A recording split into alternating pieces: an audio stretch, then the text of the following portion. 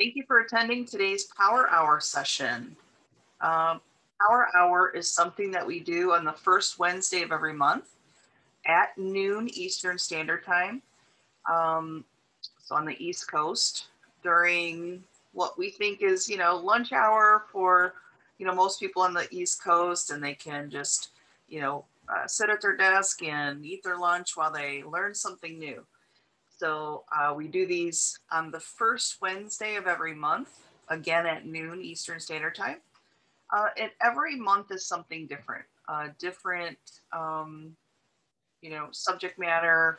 It varies widely. So some months are subjects that you might be interested in. Some months, you might not be interested. That's okay. But we do these, monthly, and you can find out about them through either you might have heard about it through Eventbrite or through a local community college, but you're always welcome to attend. So this particular session is budgets and financial reports for non-managers. I just want to let you know that this is going to be mostly kind of lecture based. We're basically giving you, and this is what we do in our power hours, we give you an hour's worth of a bigger training, just so that you can get, yes, you get some takeaways because you get to understand and know a little bit more about the subject. But we also try to encourage you to, if you're interested and you feel like you want to share this training with others, you can always request this training to be done with your colleagues at your location or online via Zoom. It's always open to further conversation with you about what your needs are and how we can help you with those needs. So we present to you a variety of subjects, and then you can decide if you would like to take that particular subject a little bit further. Instead of just this 1 hour session, maybe you'd like a full 8 hour session or even a 4 hour session. And some of these subjects could be multi-day sessions. So it's totally up to you, but we'll just jump right in and we'll get started with budgets and financial reports for non-managers. So the term finance, has a broad meaning. It could be money required to do something, the money at the disposal of the organization, or it could be a country or a person, a township. Another meaning for finance is the business or the art of managing monetary resources of that organization or township or person. And you can use this training not just for your business or your work, but also for your personal finances as well. Many of us are here today to learn how to deal with the finances of your company, your organization. Maybe it's your own business that you're trying to discover more about finances, or even, like I say, your personal finances as well. So every day, organizations capture financial data and they store it for later use to compare those values with predetermined budgets, for example. In addition, organizations create monthly reports that they have to deliver to their boards of directors or make public to their shareholders, to the government.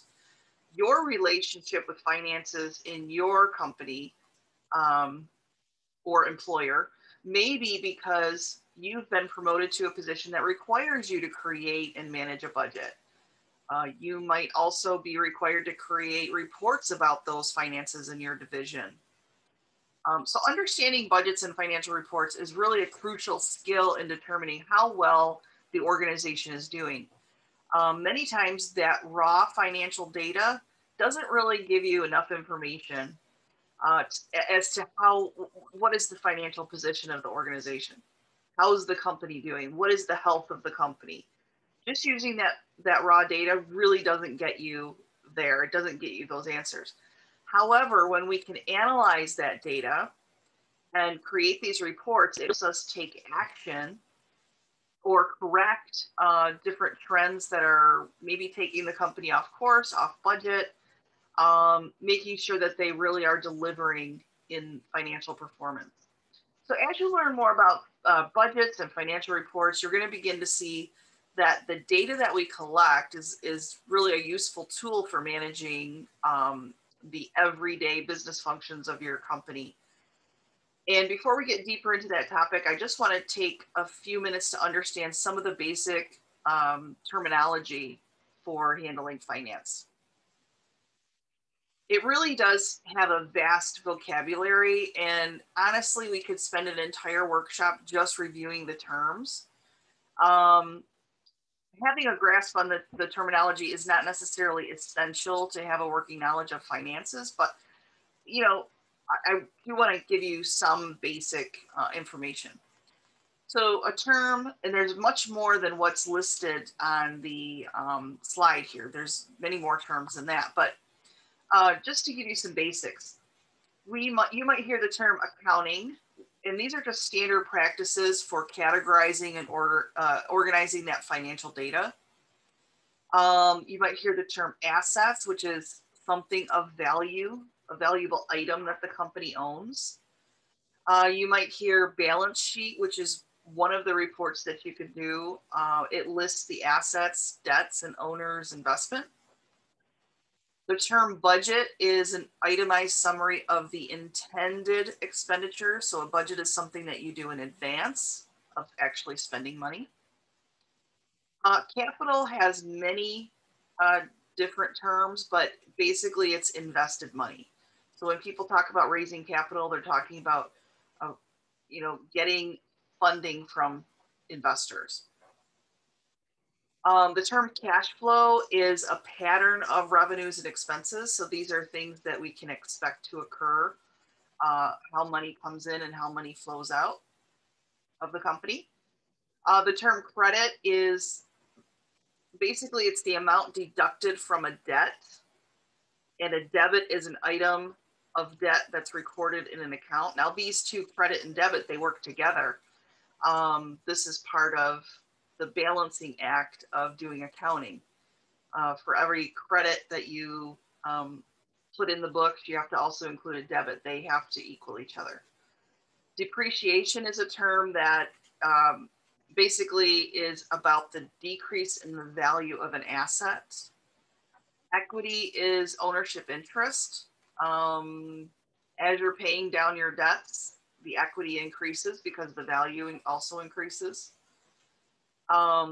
Expenses are the cost of doing business. So these are the bills that you pay every month.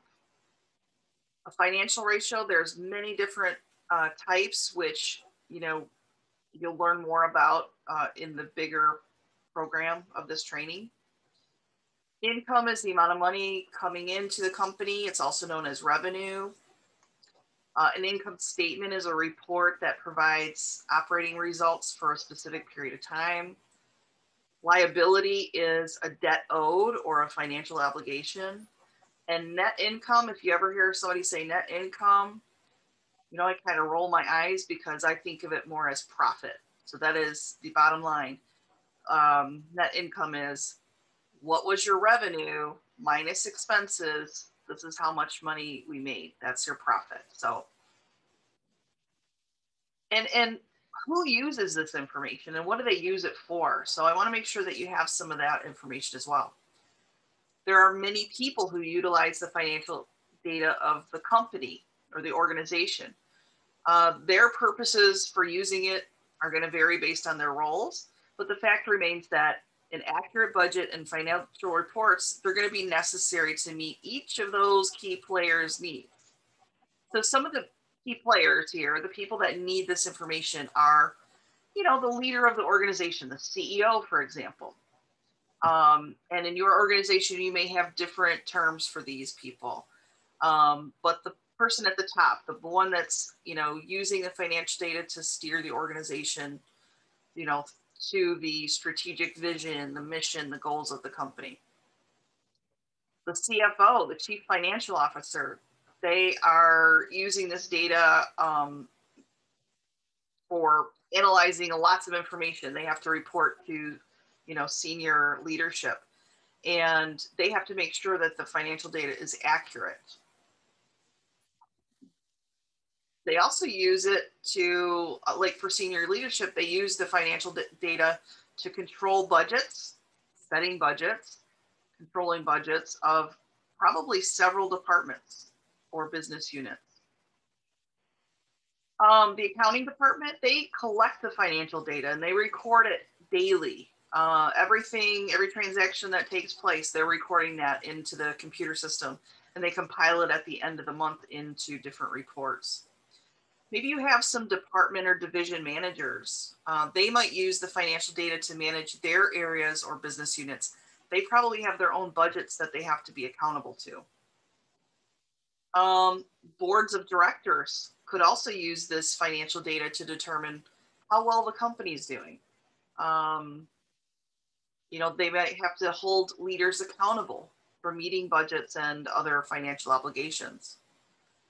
You have government regulators that are using the financial data to determine if the company's being managed according to the law or the rules, such as the IRS. You've got stockholders that are going to use this financial data to determine if the company is profitable and if they're going to get dividends that year off of their stock. You have investors that want to see that financial data to determine if they want to purchase stocks or if this is a company that they want to invest in. And you might have creditors too, who are going to use your financial data to see if you're capable of paying back a loan. So this financial data is really crucial to so many different parties. We want to talk about budgets because the collecting of the financial data kind of starts with budgets. We want to make sure that we're setting good budgets in order to be able to, collect and compare that data that we're collecting to the budgeted amount. So there's 6 commonly used budget types for businesses, and they are a sales budget, which is a budget that basically estimates future sales. So it's usually broken down into units and dollars. It's used to create company sales goals. You also have a production budget. This budget estimates the number of units that have to be manufactured in order to meet those sales goals. So the production budget also estimates the various costs involved with manufacturing, such as labor and materials. Right? So these are going to be expenditures. Sales budgets are going to be revenue. The cash flow slash cash budget, this predicts future cash receipts and expenditures for a particular period of time. So it's really a short-term future. Maybe it's quarterly or monthly. It's not for the entire year. It really helps the business determine when income is going to be sufficient to cover expenses and when the company might need to get a loan in order to cover expenses during that time if things are, maybe the revenue is not coming in as expected or as enough to cover the expenditures. So you might have a marketing budget. This is a budget that estimates the funds needed for promoting your products, advertising, public relations. A project budget, these are really, really common. This is a project specific. So it's the prediction of the costs associated with a particular project. It includes labor, materials, maybe a subcontractor if needed, other expenses, as well. It's usually broken down into specific tasks called activities, and each activity has an expenditure associated with it, and it usually combines labor and materials as well at the same time. So, and then there's an expenditure budget. It estimates what expenses the organization will have for a particular period of time. Again, monthly, quarterly, something like that. And this would include supplies for selling items, so cost of goods sold. It includes office supplies, different bills that are coming in, so that would be the electric bill and so forth, utilities. So what information do you need? Of course, You need to know what your goals are when you're setting a budget. What do you want to accomplish, and how much money do you have to work with, and what are the costs to accomplishing those goals? You also need to know what fiscal year you're working with, because you can set a monthly budget. Again, you could set a project-based budget. You could set a monthly operating budget. You can set a quarterly. You can set an annual. But it's important to know what your fiscal year is. So for schools, if you work in a school district, typically the fiscal year is July through June. If you're a government entity, typical fiscal years are going to be October through September. Maybe you align with the calendar year, and your fiscal year is the same as the calendar year, which is January through December. Maybe your funding is coming from a specific grant.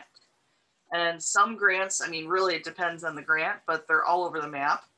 You know, some grants are April through March, some grants are June through May. It just depends on what you're dealing with. So you need to know a couple things. What are the goals for your department? Let's say you're doing a department budget. What are your goals for that period of time?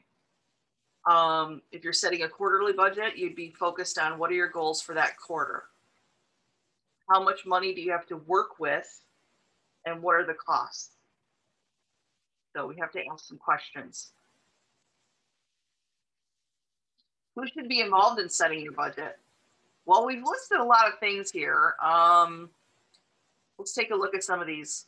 You know, talking to the CEO, if it's depending on the type of budget it is, if it's a organization-wide budget, of course you'd want to get these key players involved along with, you know, other people, managers, operations, you know, maybe even HR who can give you labor costs. But it depends on, you know, the level of budget that you're doing. So you might not hit all of these in here, depending on the size of your budget, but certainly you might hit several of them. What about looking at last year's budget? You know, that's a great way to do this year's budget. How did we do last year? Did we not put enough money in for this or that? Maybe I need to adjust. What about last year's financial reports? That'll tell you what all of your expenses are, so you can anticipate, you know, this year's expenses. Has there been any inflation increases, cost of living increases? You need to know what this year's goals are, or like I say, if it's quarterly, then you want to know the quarterly goals. Monthly, you'd want to know the monthly goals. What external factors, you know, are going on in the world? I'll give you an example.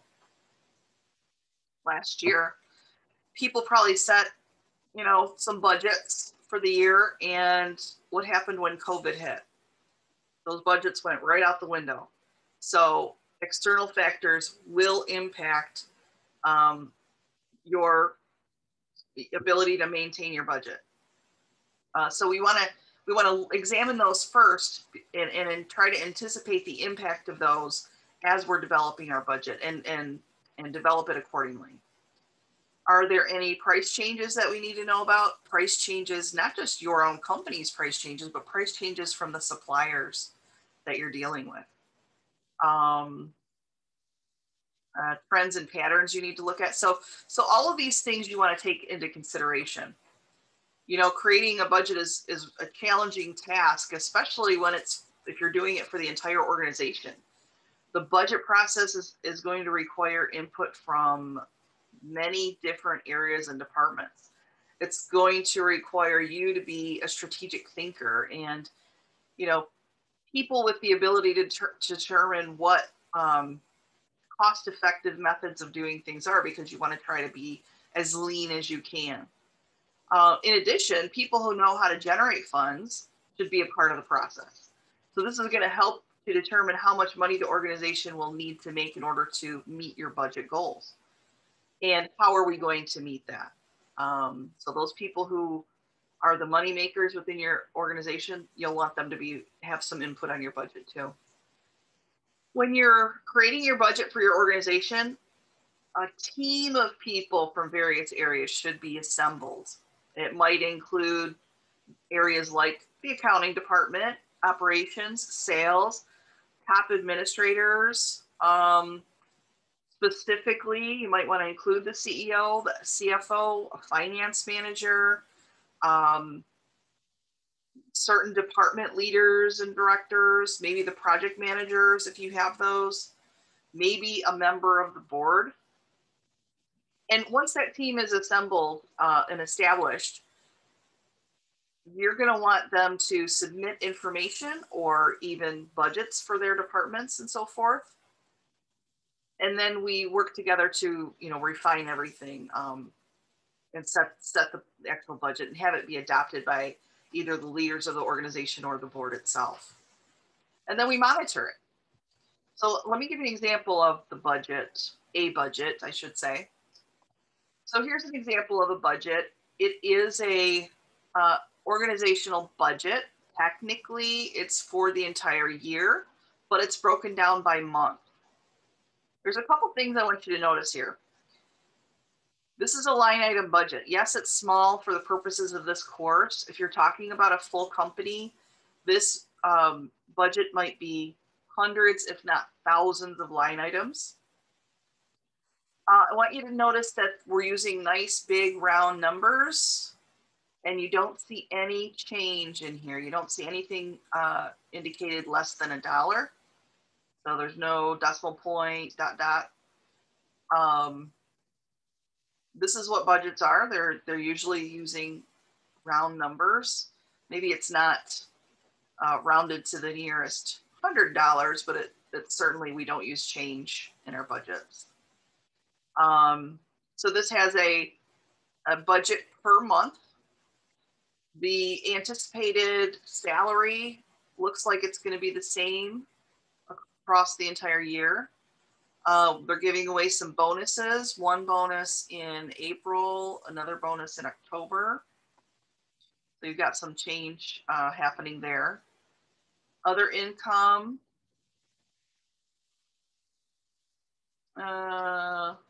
just $1,000 in January. Okay, so that's pretty steady. And then we have some expenses. This looks like it's an individual, maybe an individual's budget. You've got rent, food and groceries. This is definitely an individual. Restaurant, they go to a lot of restaurants, clearly.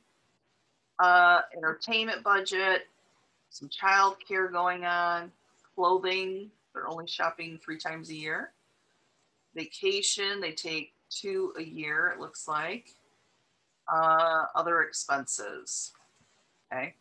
And then they have a tally. So they're tallying up the revenue, they're tallying up the expenses, and then they're telling us down here how much excess they have.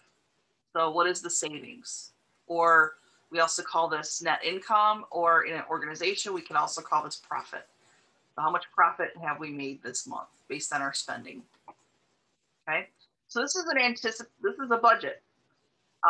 We anticipate things to go this way, but they don't always go this way. And so we have to monitor this on a regular basis. So how do we do that? What's included in that?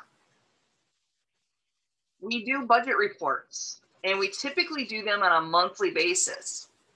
A budget for an organization almost looks like an income statement, but with a few extra columns. A budget report may be presented in many ways. The report can be done once some data starts coming in. In other words, once money has been spent and earned within the budget timeframe. So some budget reports present previous information from the past several years just to compare, do some comparisons. Others focus on the most current information. Here's a basic outline of the categories of a budget. So you have a column of categories. This is usually on the left-hand side. It lists all the inflows, expenses, net income categories.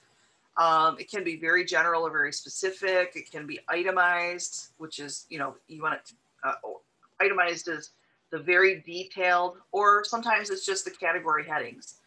It's really up to you on what the people who are reading the report, what they need to see. So then there's an actual column for actual information. So we anticipated the budget to be this amount, but when the numbers start coming in, it's actually coming in at these numbers. That's what the actual means. So the actual numbers that have been reported. The budget line item is the numbers that we anticipated. And then you have a difference column, which is if you take the budgeted amount and the actual amount and you subtract the two, you have a variance or a difference, okay? So I'm going to show you a report that's like this. So this is an organizational report. This is how it typically goes. We have a revenue at the top. So we've got our revenue coming in. We budgeted for 500,000, but actually this quarter we got an extra 50 grand. The variance is 50 to the positive. Anything that's a negative would be in parentheses or would be in red or might have a minus in front of it, but typically it's in parentheses on these reports. Cost of sales. Got some costs in here. We budgeted 30,000. Wow. You know what? That's a mistake. We budgeted 300,000 because you can see the variance is 20. So they made a mistake here. This was supposed to be 300,000. The actual was 320. The variance was 20,000. So if you take, what are our gross profits? If you take sales revenue minus cost of sales would equal to 200,000. The actual is sales revenue coming in at 550, cost of sales 320. Our profit, gross profit is 230. Now that I said profit, but remember gross is in front of it. Gross means we haven't taken out our expenses yet. So keep that in mind. Now we look at the expenses. So we have selling expenses here. We've got the budgeted versus the actual and what the difference is. Inspection, something was budgeted at 10. It actually cost 8. So you've got a variance here of 2,000 less than what we had expected to spend. So that's a good thing. We've got some rent, depreciation. So you can see how this is basically all line items. And then you have another section here, which is year to date. So for this quarter, these are the numbers, but also year to date. And that's important because we probably have some overall budget numbers that we have to be mindful of. So this is what a budget report looks like. So when working with a budget, it's important to make good decisions so that you can operate within the bounds of your budget. So before making those major decisions that might have a huge impact on your budget, you really have to analyze those decisions closely. You know, there's some questions that you should ask before, let's say, making a purchase. Is the purchase budgeted? That's an easy one. Had you anticipated that? Does it have to happen now? If the answer is no, you didn't anticipate that and it's not in your budget, does it have to happen now or can it wait till the next time when you are able to include it in your budget? Should you lease an item or should you buy an item? Is it cheaper to lease? Is this just a temporary thing? Do you have to buy it? Because obviously leasing it for a couple months is going to be cheaper than buying it overall, typically. But you may find that purchasing it is a benefit. You have to do that research. Should we make this in-house or buy it from somebody else? If there's a company that you've researched and you can get the item cheaper through them and cheaper and faster, and you don't have to put in another assembly line to make it yourself, that might be the best way to go. What is the justification or business need for the purchase? Does it need to be approved by upper management? That might deter you right there. Could you do without that item? Maybe you could restore the old item that you're replacing instead of buying a new one. What's the return on investment for that item? What are the additional costs related to the purchase? So maybe you're purchasing this big item, but there might be peripheral things you have to buy for it. Maybe it doesn't connect right with the other equipment, so you've got to buy some extra parts to do that with. Maybe there's some labor that you have to pay for to install the item. Maybe there's shipping, big shipping charges that you have to pay. Maybe you weren't anticipating those. And what's the benefit of buying the item? Those questions are going to serve as a guide to making an informed decision for you. And you probably want to consult with either your supervisor or some subject matter experts in order for you to determine and build a case for buying the proposed item, or maybe not buying it. One of the things that we mentioned in that last slide was a return on investment. Is this purchase worth it? So another factor in making purchasing decisions that will impact your budget is the payback period. So this is the time it takes to recover the cost of your purchase. The payback period is determined by dividing the cost of the purchase by the annual cash inflows the purchase is projected to return. So that would be this expression here. It's basically the payback period equals the cost of the purchase divided by the annual inflows. I'll give you an example. Let's say you bought a new production device worth $15,000, and this production device is going to save you labor. In fact, it's going to save you $5,000 in labor every year. Okay. So therefore, the payback period for you to reap the benefits of that purchase, payback period is 3 years.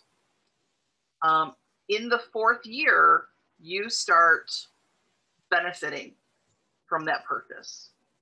Okay. So that helps you to make those decisions. It's just a simple calculation. It doesn't calculate the profitability, or it doesn't factor in the time value of the money either. So those are other expressions like, net present value, internal rate of revenue that you would calculate for that. But the payback period is just meant to help you make the quick determination about the purchase. Is it worth it? If the life of this equipment is, let's say, 30 years, the equipment will last 30 years. I'm buying it for $15,000. It's going to save me $5,000 a month. Year 4, I start actually making $5,000 a year because I'm saving costs. Then the actual benefit to you in the long run is, let's see, 30 years minus 27 years times 5,000. And what you'll find when you do that calculation is, oh, heck yeah, this is worth it, as long as you have the upfront money to pay for that machinery. I mentioned this before, whether to lease or buy, but just a little bit more information on this. Leasing equipment has several advantages. If owning the equipment is not an essential requirement, leasing will allow you to obtain the equipment for less money or sometimes no money invested in it. Leasing is just as beneficial as buying. In some cases, it's better. It just depends. With leasing, you don't have to expense depreciation. In fact, when the item breaks down or requires updating, the leasing company will usually come out and take care of the equipment or replace it. One of the drawbacks, though, to leasing is the requirement of good credit. If you're a company that's just starting out, leasing probably isn't for you because of your short credit history at that point. So there's, again, different things that you have to consider when you're either buying or leasing. For example, buying property also brings some tax advantages to you. Leasing doesn't. So just some things to think about. Do you have the cash to buy the item? What tax break would you get if you leased the item or bought? Is it necessary to own the item? And is having that fixed cost essential? Think about. Now, once you have a budget and you're starting to have data come in because you're actually expending funds out of that budget, or you're bringing in revenue from that budget during that budget time frame, how do you determine if you're on track? There's actually several steps to help you determine if your budget's on track. Here's a couple tips for making sure it's set up for success. You could start by giving other people responsibility over certain areas of the budget. This also helps them in many ways, such as giving them some accountability. Schedule regular budget review meetings, collect figures as they become available, compare the actual with the budgeted amounts, which we talked about in the budget report. Give reasons for positive or negative variances. So you want to dig into that a little bit. Why did this happen? Because the more you learn about it, the better off you're going to be in predicting future expenses or revenue. Let's see. Some signs that you're on track are that your variances are minor. The reasons for the variances are already known and predicted. And the reason for a negative variance is due to a unique incident and it's not a trend.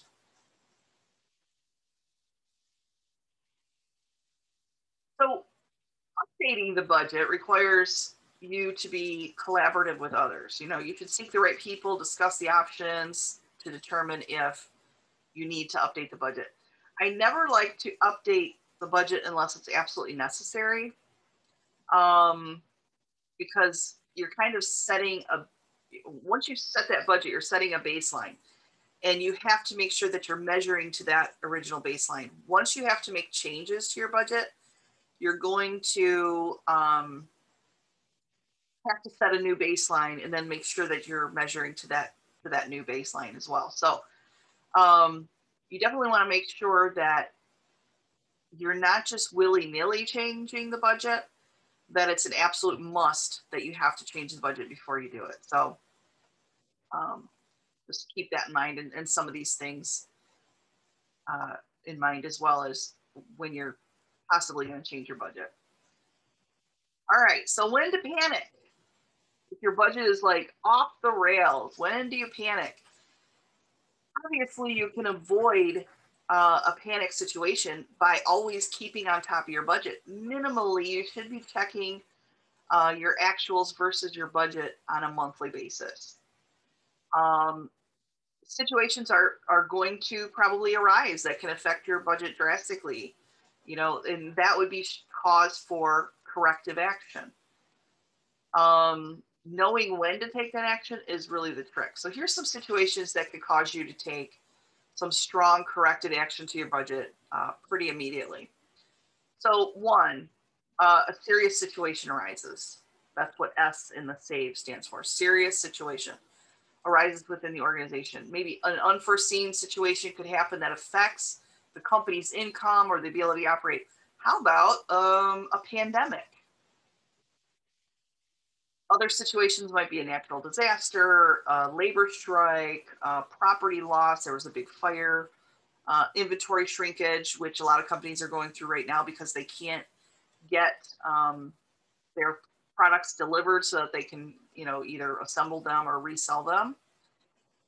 So that's one thing. The A in SAVE stands for an accounting error. Could be a big deal. So this could be a miscalculated forecast on revenue or cost of goods needed for sales. Well, if we make a big mistake in the planning of our budget, we're going to have to make a big correction to that. So that's a time where we would have to make some changes.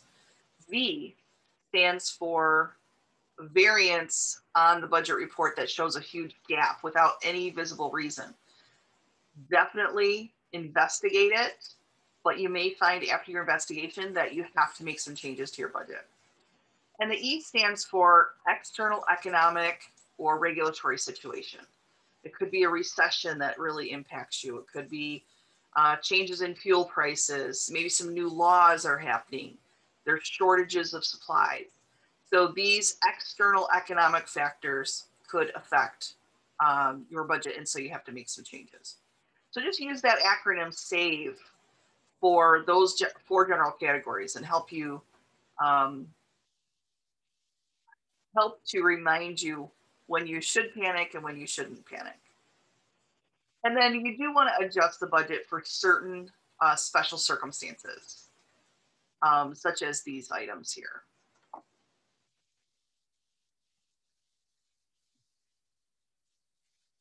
This actually stands for an acronym called LOAD.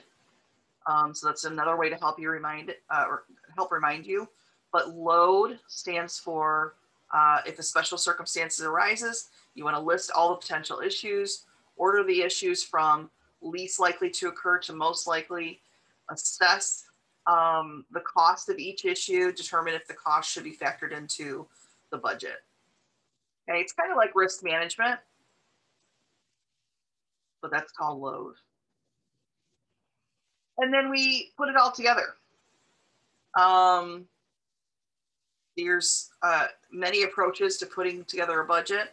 Here's just 5 steps that you can take, when putting your budget together. And oops, sorry about that. Again, we put together an acronym called RADAR. So it's research, acquire information. So research both internal and external environments to determine, the factors that might affect your budget throughout that budget period and adjust your number accordingly.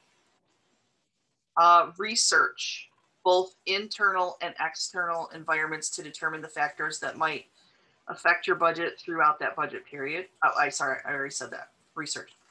Acquire the goals of the organization and every department, if that's what your budget is covering. Determine and work with the leaders to determine what it's going to take to financially support those goals. D is for develop a working budget. This is used by maybe your budget team, used for the review process, and also for making revisions as necessary. Some of the categories, these are pretty standard that you want to make sure that you have in your budget are assets, liabilities, capital, income and expenses, the actual numbers, the projected numbers. So those should be some of the things that that are in there. The second A in RADAR stands for adopt. So you're going to adopt a final budget for final review, gain the approval by the board of directors or whoever has to approve it. The final budget can look similar to the working budget, but with the extra column for variances. And report, the last R is for report. Report results and revise the budget as necessary, only when it's necessary, showing all those variances in that particular column that we've talked about. And now we're going to move on to understanding the financial statements. Okay. Financial statements are something that if you are at the top of an organization, you want to know these financial statements inside and out. And in the full class of this subject, we actually go into a lot more detail about these financial statements. But for now, I just want to make sure that you're comfortable with them. So we're going to look at a couple of these. Okay, let's talk about balance sheets. It's a report that is required by GAAP. GAAP is a term that you might become really familiar with. It just stands for Generally Accepted Accounting Principles. It's the way that we do things. Everybody does them the same way, hopefully, in accounting. So in the balance sheet, assets are expressed in terms of liabilities and capital, which must equal each other. So balance sheet it's kind of divided in half. You've got assets on one side, you've got liabilities on the other, and they have to equal each other. Okay. Here's an example. You've got assets over here, you've got liabilities over here, and notice that the total assets equal the total liabilities. Okay, if this is not in balance, then there's something that's been done wrong in your accounting. Okay, so this is a typical balance sheet. Again, your balance sheet might have additional line items depending on how big your budget is, how many line items your budget has. So you might have some additional stuff on here, but for the most part, this is what your balance sheet should look like.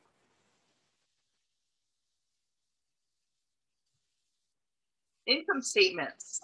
It's a summary of the income and expenses of your company in a given period. It's also required by generally accepted accounting principles. Usually companies are going to create a monthly and a yearly income statement, and it's going to list all the areas where income is generated. It could be income from sales, income from interest. These are going to be listed separately. Income from investments, maybe.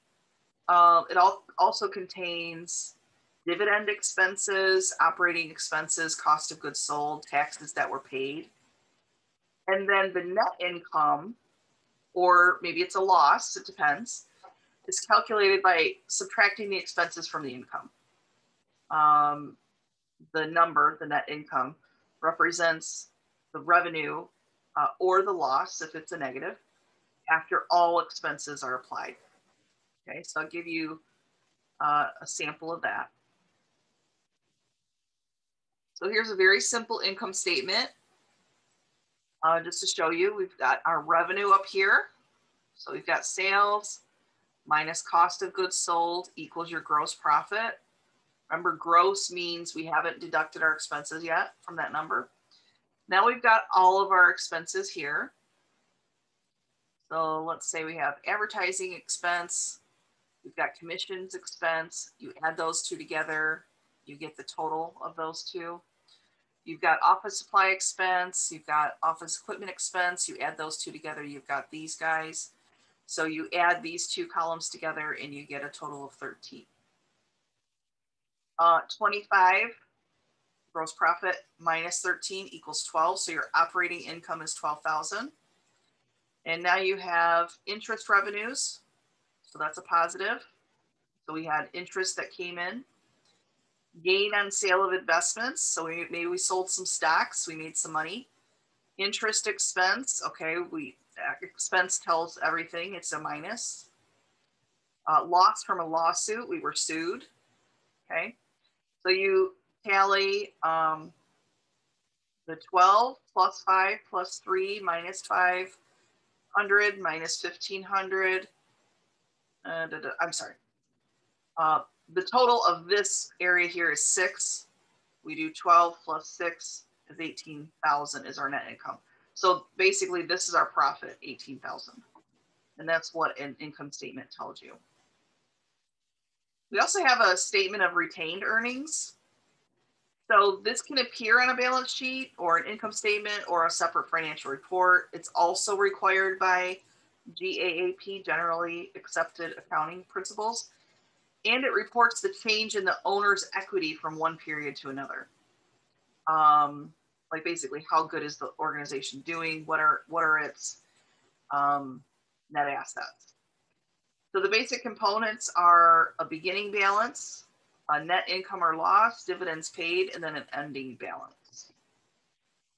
At the very bottom, we've got our total retained earnings.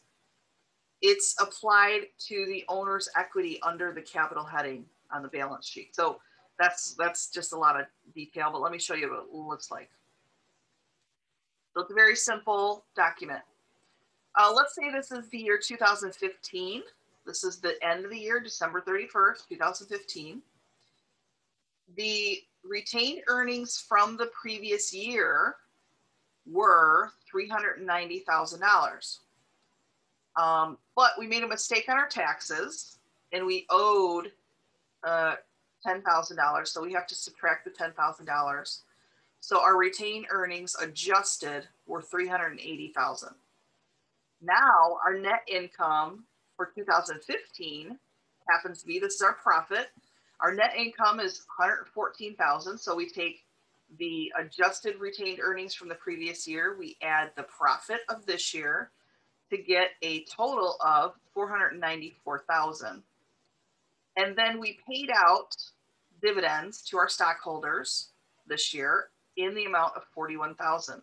So we take our total of 494, we minus 41,000, and now the retained earnings for this year are 453. So if this was a single owner business, the value of the company went from, I shouldn't say value of the company. This is just kind of liquid assets. So the liquid assets went from 390 to 453 in a year. Okay, that's showing you the growth of the company in that year. And then you have a statement of cash flows. This helps to determine how cash flows in and out of the organization. It's considered a mandatory financial report, something that you have to have. It doesn't factor in, cash flows from credit transactions or accounting maneuvers like depreciating expense. It's just about money in, money out. It can be a complicated report to produce, but understanding it is pretty simple. There's three main components of the statement, and they are cash flow from operations, cash flow from investing, and cash flow from financing. When the cash flow reveals that a majority of the cash is coming in from operations, that's a good sign to any regulators, to stockholders, and people that are investing in your company. A negative cash flow doesn't necessarily mean the company is doing poorly. There could have been a large investment in equipment or inventory during that time frame that it's being measured. So we have to actually, if we see a negative, we have to dig a little bit deeper. If, however, the negative cash flow result is coming from poor operations, then it could be a sign of a company going bankrupt. Okay, so let's take a look at an example. And again, this is a really simple example, but you've got statement of cash flows for 3 months ending March 31st. So this is January 1st through March 31st, and this is 2019. So we had a net income. We had a sale maybe, and we sold $300 worth of merchandise, okay? There was no increase in accounts receivable, so this person paid cash. That's how we know that. An increase of inventory, there was a negative $200. Now, if you think about it, we sold something, they paid cash, $300 worth. We have a negative increase in inventory, which tells me that the item that they purchased for $300, we had valuated, or it cost us $200 to have on our shelves. That's the thing that went out the door. And so we say it was cost of goods sold, basically. We say our $300 cash minus what it cost us equals net cash of $100. Okay. Did we have any investing activities during this 3 months? No. Did we have it in financing activities? Yes. The owner of the company put in $2,000 of his own money. Okay. Now we have $100 cash up here. We've got $2,000 cash here. The net increase of cash during this 3 months was $2,100. That's how you can read that. Okay, basically, when cash went out the door, cash came in the door. Again, this is a very simplified form just to give you a little bit of an idea of what it is. In a much larger organization, you'd have a lot more stuff going on here. There's also other reports that you would do throughout the year, throughout, monthly, quarterly. And then you have this, usually a big annual report at the end of the year. It's just that annual document. It provides comprehensive reports on the financial activities, and other activities too are usually included in there. along with those financial reports from key people inside and out of the organization. So you've got, some are listed here, the different reports that you would do that would go into the annual report. Okay, so there are a couple more things here. What's missing from this training? Well, the big training that you could get for your organization if you were interested would go more into the generally accepted accounting principles. We would give you a lot more information on that. We would talk to you about income, profitability, working capital, bankruptcy, some liquidation ratios. We would talk to you about long-term analysis ratios, coverage ratios, leverage ratios, calculating that return on investment, doing some regression analysis.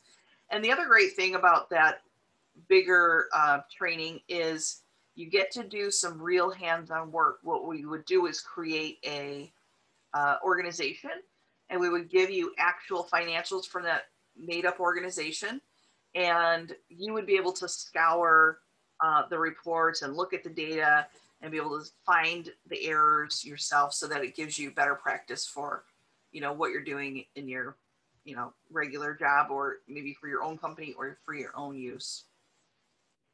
I want to ask now if there's any questions that you guys might have, and you can either put them in the chat box or you can unmute yourself.